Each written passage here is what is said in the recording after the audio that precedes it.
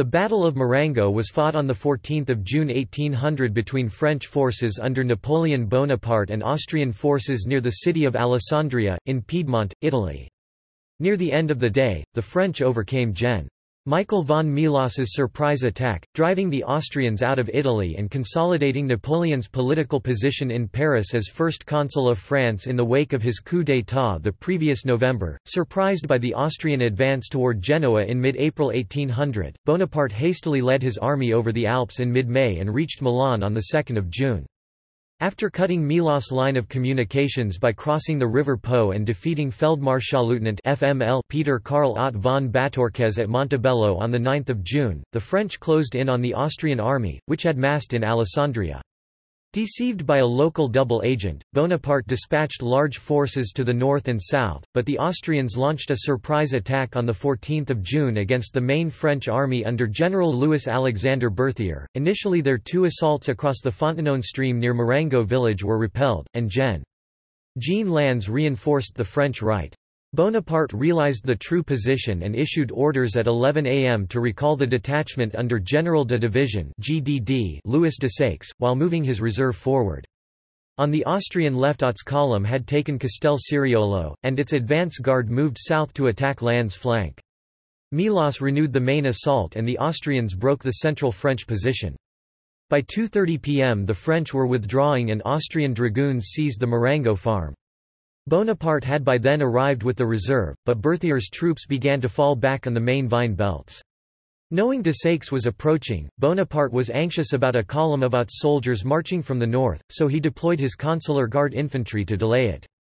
The French then withdrew steadily eastward toward San Giuliano Vecchio as the Austrians formed a column to follow them in line with Ott's advance in the northern sector. Desaix's arrival around 5:30 p.m. stabilized the French position, as the 9th Light Infantry Regiment delayed the Austrian advance down the main road and the rest of the army reformed north of Cascina Grassa.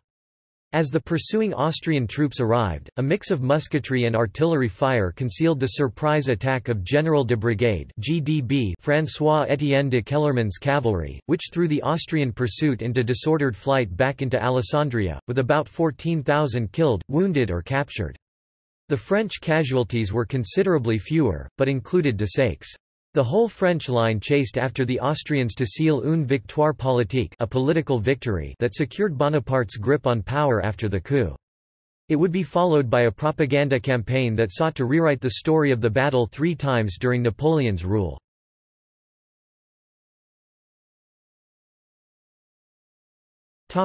Background.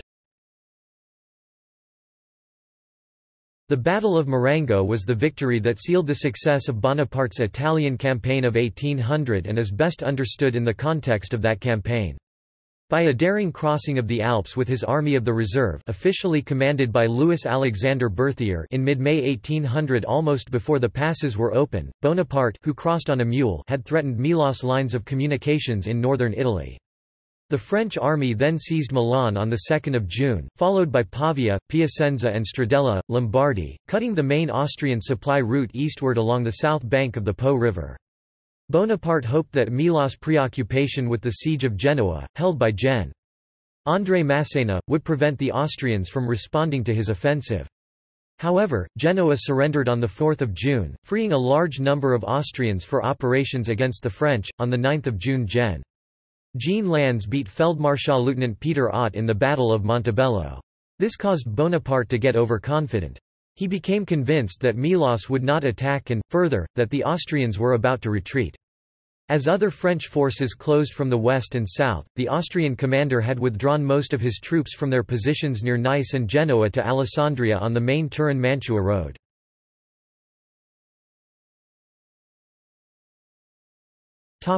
Austrian plans and preliminary French moves.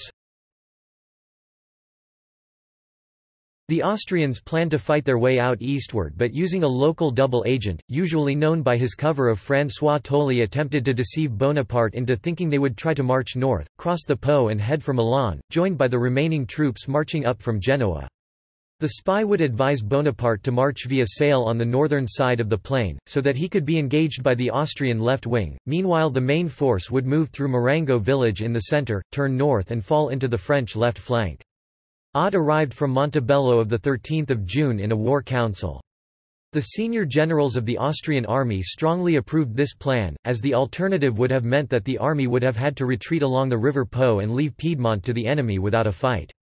Nonetheless, by abandoning the San Giuliano plain, where the superior Austrian cavalry could have given him an edge, Melas probably made a serious mistake. Bonaparte knew that Ott had no way out from Alessandria, but he had no idea of Melas' position.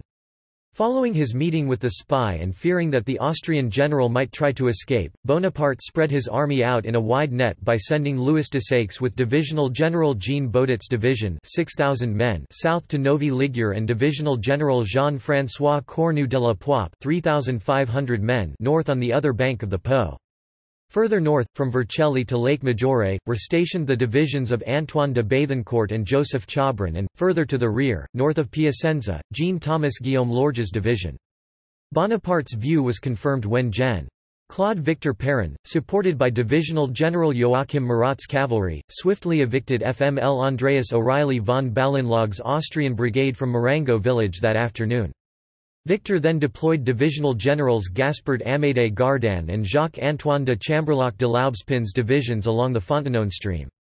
Austrian headquarters debated building a bridge to the north to outflank the French, but the lack of pontoons and time forced the Austrians to cross the river Bormida and then launch a single, direct assault across the Fontanone bridge.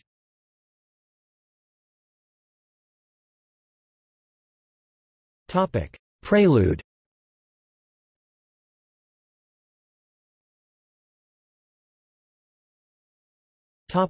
Battlefield.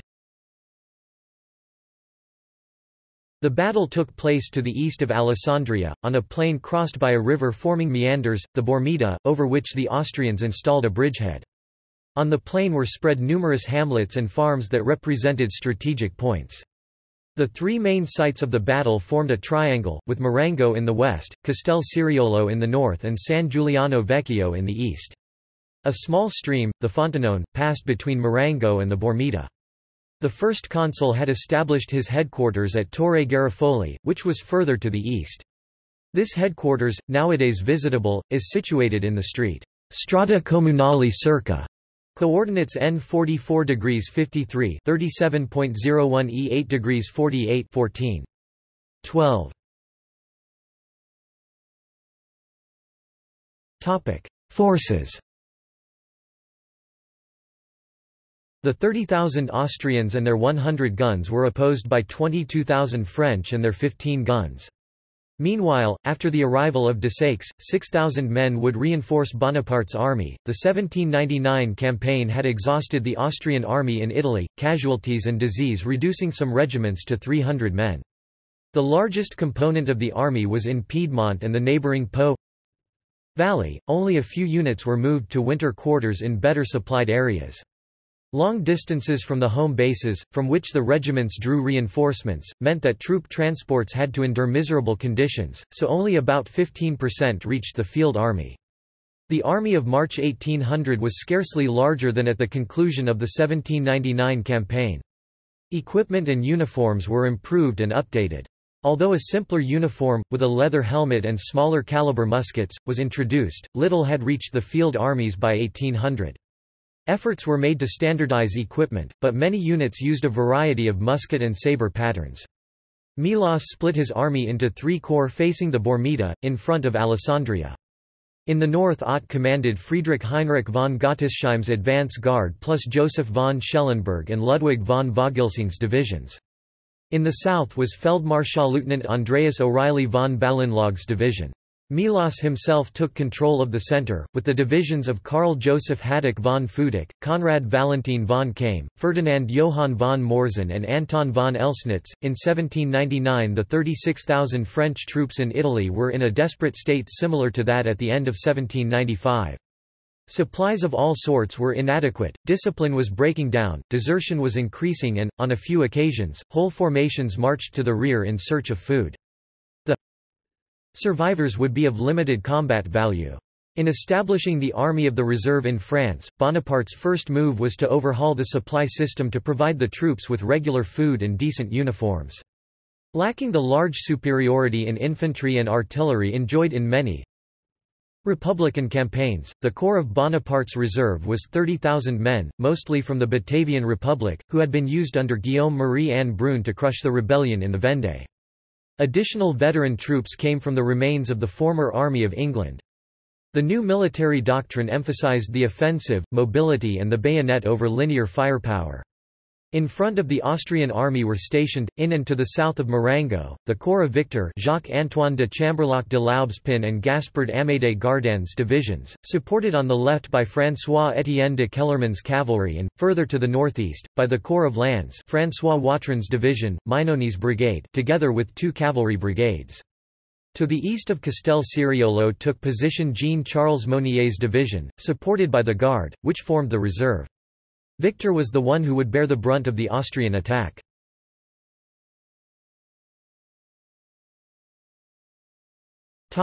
Battle.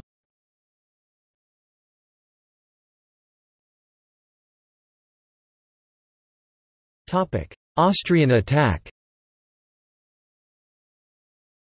The Austrian troops advanced from Alessandria eastwards across the Bormida River by 2 bridges debouching in a narrow bend of the river being not easily crossed elsewhere. Poor Austrian staff work prevented any rapid development of their attack and the entire army had to file through a narrow bridgehead. The movement began about 6 a.m. with the first shots fired around 8 a.m., but the attack was not fully developed until 9 a.m. The 1,200-man Austrian advance guard, under Colonel Oberst Johann Maria Philipp Frimont and a division of 3,300 men under FML O'Reilly, pushed the French outposts back and deployed to become the Austrian right wing, driving the enemy from Pedrabona Farm, then heading south to tackle the French at La Stortiglione Farm. The Austrian centre, about 18,000 under Melas, advanced towards Marengo until halted by GDD Gardin's French infantry deployed in front of the Fontanone stream. On the Austrian left, 7,500 men under FML Peter Ott waited for the road to clear before heading for the village of Castel-Ciriolo well to the north of the French positions. This move threatened either an envelopment of the French right, or a further advance to cut the French line of communication with Milan. Gardin's men gave a good account of themselves, holding up the Austrian deployment for a considerable time. When Gardin's division was exhausted, Victor pulled it back behind the Fontanone and committed his 2nd division under GDD Chamberlac. This officer soon lost his nerve and fled. The French held Marengo village and the line of the Fontanone until about noon, with both flanks in the air. First, at 8 a.m., Melas hurled FML Karl Joseph Haddock von Futic's division 4 battalions at Victor's defences, supported by Frimont's advance guard battery along the stream. Forced into a funnel by the bad ground and Fontanone stream, Haddock's attack came under fire from 2 sides and failed, with Haddock being killed. The Austrian commander then committed FML Konrad Valentin von Kaim's division, but this attack was also thwarted by 11 a.m. Finally, as the French position was reinforced by François-Étienne de Kellermann's cavalry and Jean Lannes's formation was on the way, FML Ferdinand Johann von Morzen's elite grenadier division was sent in to attack Marengo village. Melas also committed a serious tactical blunder, detaching General Mahor (GM) Nimch's brigade of 2,300 hussars and 2 artillery batteries back over the Bormida Bridge to block the corps of General Louis Gabriel Suchet, which was mistakenly reported around 9 a.m. from Aquiterme to be approaching Alessandria from the south. Besides delaying the crossing of the Austrian left wing, this also meant that, being 30 kilometers away, Nimch's brigade would play no part in the battle.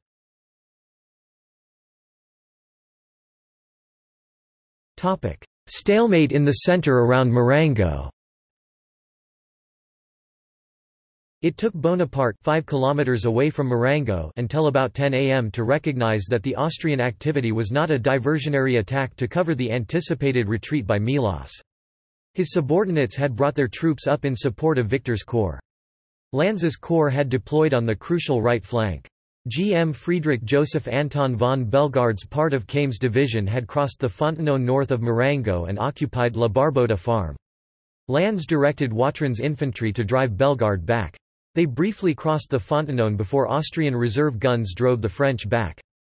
Kellermann's heavy cavalry brigade and the 8th Dragoons took up a covering position on the left, smashing an attempt by GM Giovanni Pilati's light dragoon brigade which attempted to cross the steep-sided Fontanone at its southern end to envelop Victor's flank.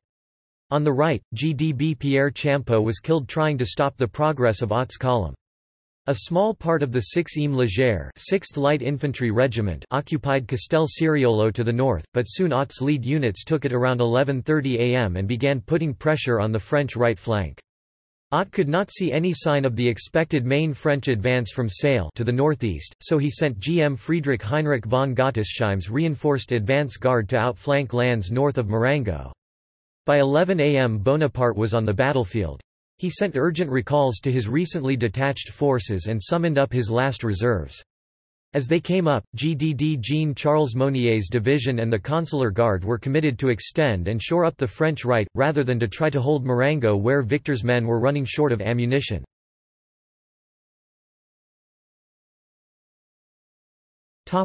Austrian breakout across the Fontanone. Toward 12:30 p.m. Lannes moved the rest of his force to face Gottesheim in a hook shape, while Keim attacked again, but this time against Victor's wings. A Laufbrücke small bridge was thrown over the Fontanone and supported by reserve artillery.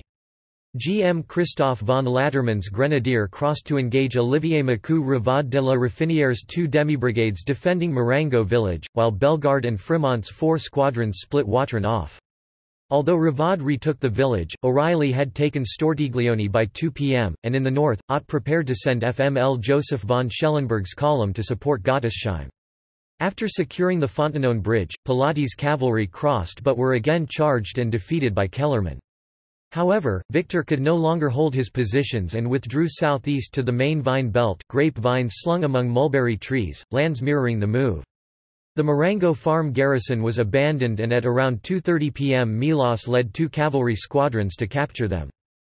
At about 2 p.m. the French attacked Castel Siriolo and delayed the advance of Schellenberg's column by attacking its tail. Aided by Frémont, Ott defeated Monnier and forced 2/3 of his command to retreat to the northeast. About the same time, Marengo had fallen to the Austrians, forcing Napoleon's men into a general retreat. As Austrian troops crossed the Fontanone, their guns bombarded the French infantry in the vines.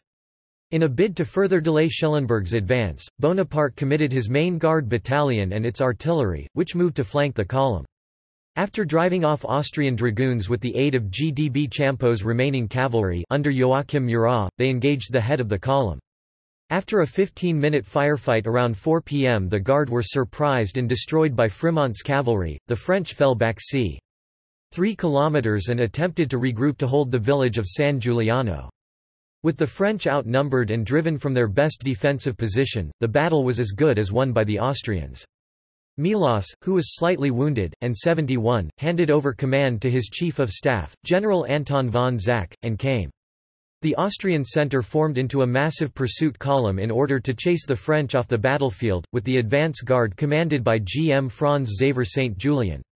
The column formed up around Spinetta, southeast of Marengo, and advanced down the new road. However, delays in the flanks led to the Austrian army forming a crescent shape with a thinly stretched central sector. On the Austrian right wing, O'Reilly wasted time hunting down a 300-man French detachment led by Achille Dampierre, which was finally captured, and moved southeast. This took his troops out of supporting distance from the Austrian main body. On the Austrian left, Ott hesitated to press hard against the French because GDB Jean Rivard's small brigade of French cavalry hovered to the north.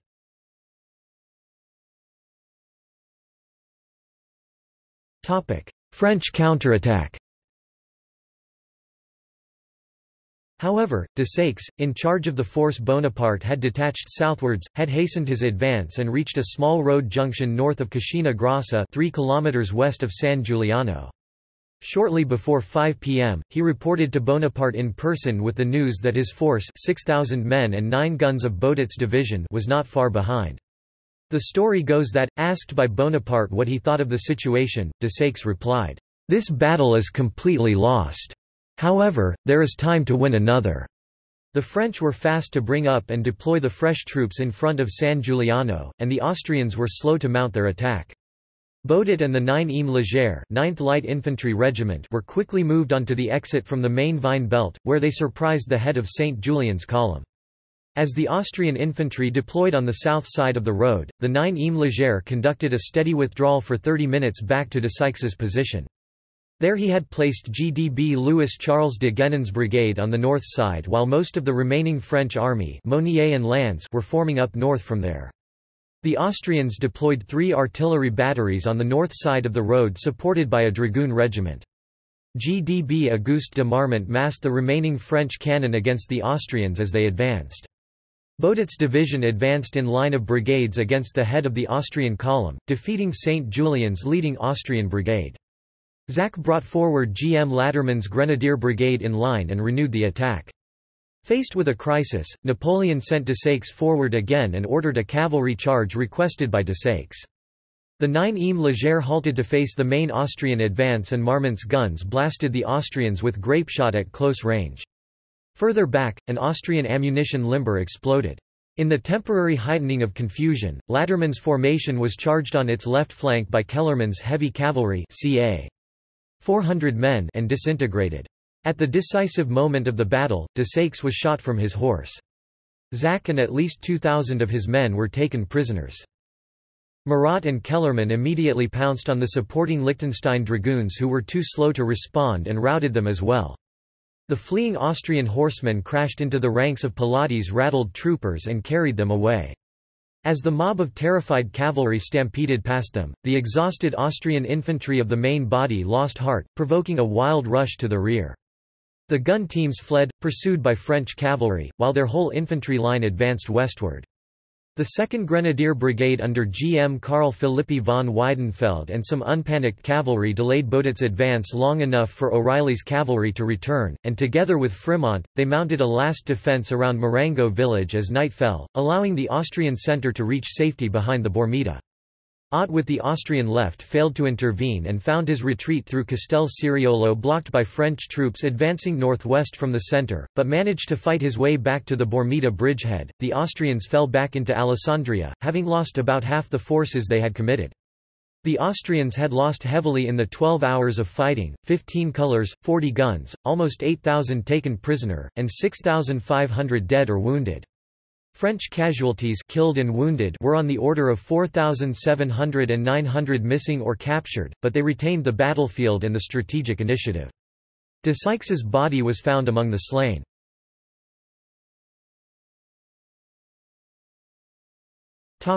Aftermath. Bonaparte needed to depart for Paris urgently and the next morning sent Berthier on a surprise visit to Austrian headquarters. Within 24 hours of the battle, Melas entered into negotiations, the Convention of Alessandria, which led to the Austrians evacuating northwestern Italy west of the Ticino River, and suspending military operations in Italy. Bonaparte's position as first consul was strengthened by the successful outcome of the battle and the preceding campaign. After this victory, Napoleon could breathe a sigh of relief. The generals who had been hostile to him could see that his luck had not abandoned him. Thus, he had surpassed Chérard, Joubert, Championnet, and even Moreau, none of whom had been able to inflict a decisive blow on the coalition. Moreau's victory at Hohenlinden, which was the one that in reality had put an end to the war, was minimized by Bonaparte who, from then on, would pose as a savior of the fatherland, and even of the Republic. He rejected offers from Louis XVIII, who had considered the consulate to be a mere transition towards the restoration of the king. Thanks to the victory at Marengo, Napoleon could finally set about reforming France according to his own vision.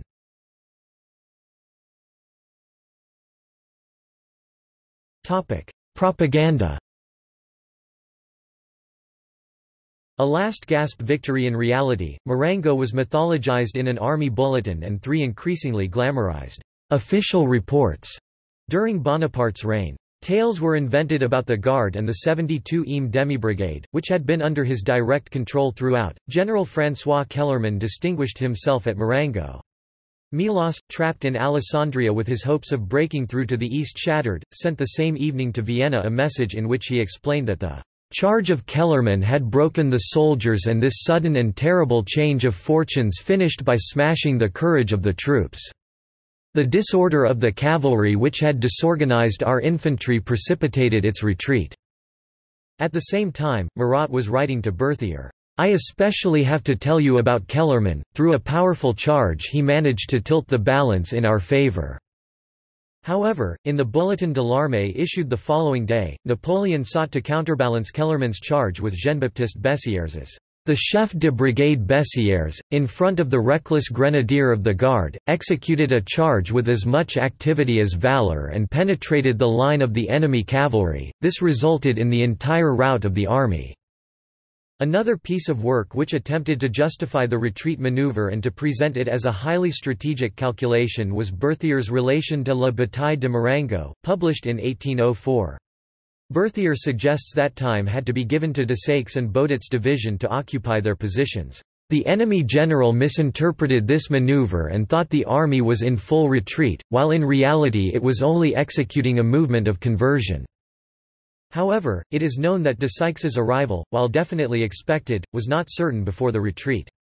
The bulletin explains that Desaix's forces were waiting in reserve with artillery pieces, which in reality was false, because they arrived late in the battle. Several participants to the fighting reveal the precarious condition of the army throughout the day, including Marmont in his memoirs. Captain Cognier, "We were retreating in good order but all ready to start running at the earliest sign of danger." Captain Gervais, "In this battle, we were many times on the verge of being defeated. The enemy cavalry, on a terrain favorable to this arm, charged us repeatedly. We were often obliged to concentrate and even to retreat." And General Thévenet, "There is no doubt that a part of the French army was repelled up to the Scrivia."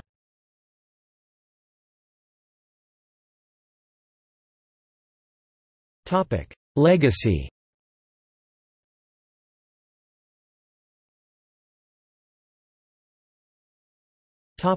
Marengo Museum.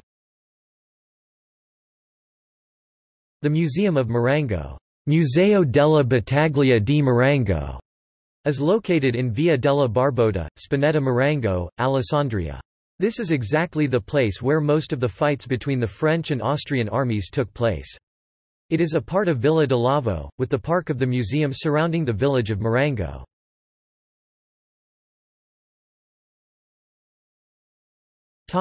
Remembrance. Napoleon sought to ensure that his victory would not be forgotten, so, besides the propaganda campaign, he entrusted General Chasselu with the construction of a pyramid on the site of the battle. On 5 May 1805, a ceremony took place on the field of Marengo. Napoleon, dressed in the uniform he wore on 14 June 1800, together with Empress Joséphine seated on a throne placed under a tent, oversaw a military parade. Then, Chasselu gave Napoleon the founding stone, on which was inscribed, "Napoleon, Emperor of the French and King of Italy, to the manes of the defenders of the fatherland who perished on the day of Marengo." This pyramid was actually part of a very ambitious project meant to glorify Bonaparte's conquests in Italy. The field of Marengo was supposed to become the site of a «city of victories», whose boulevards, named after Italian battles, would converge to the pyramid. In the event, the project was abandoned in 1815 and the stones recovered by the peasants. The column erected in 1801 was also removed, only to be restored in 1922. Napoleon ordered that several ships of the French Navy be named Marengo, including Sceptre (1780), Jean-Jacques Rousseau (1795), Ville de Paris (1851), and Marengo (1810). In 1802, the Marengo department was named in the honor of the battle.